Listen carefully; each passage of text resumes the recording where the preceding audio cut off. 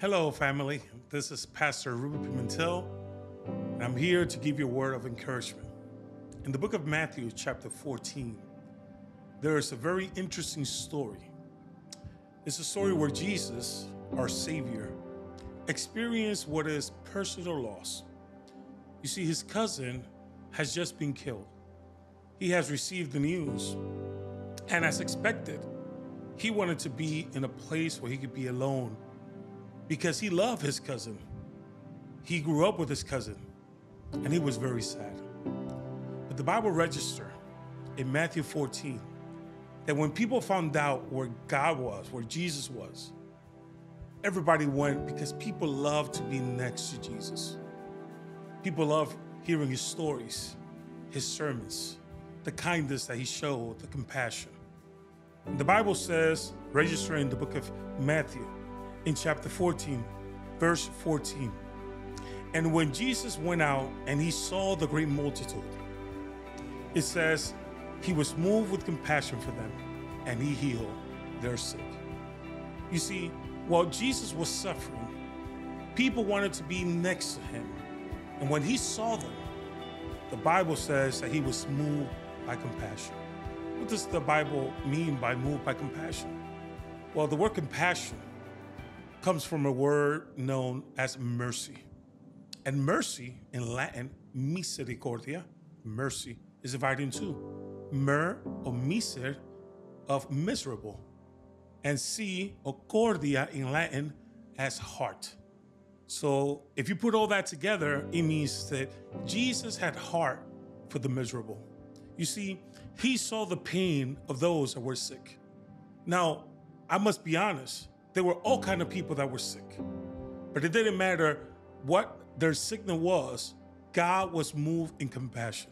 Jesus saw and he could feel inside of him the pain of the one who couldn't walk, the pain of the one who couldn't see, the pain of the one who probably lost a loved one. And even though he himself was in pain, he decided to step aside his pain and focus on the pain of the mankind. And that's the word I want to give you today. We have a God that is compassionate towards our needs. He sees us. He understands. He could feel the pain and the hurt and the suffering that we go through day to day. So he moved in compassion.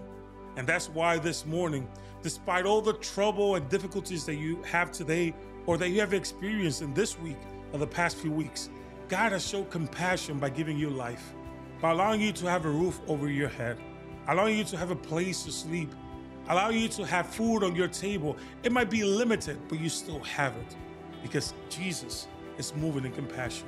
He sees you, and when he sees you, he doesn't just put you to the side or say, well, I got bigger things to deal with. No, when he sees you, he sees somebody that is hurt, that is in pain, and needs a Savior.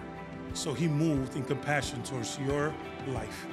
And even though at this moment you might not feel it, just continue every morning crying out to the Lord in prayer. Continue every day approaching him and let him know that you're there waiting for him. And I can guarantee you, he will move in compassion because Jesus is a God of love. He loves you abundantly, and he wants to make sure that you understand that he's there to heal whatever disease that you might have. It might be the disease of loneliness. It might be that you are sick healthy-wise. It might be that you're in pain, suffering for the hurt somebody caused you. Whatever it is, Jesus is willing to see you and have compassion over you because he sees our condition and he knows that without a Savior, we are lost. So be of good heart, understanding that as you approach God every single day, he will show compassion. And he's showing it because as of now, as you watch this video, you are alive. May the Lord bless you abundantly. And remember, you have a God that cares for you. May the Lord bless you during the rest of this week and hope to see you next week.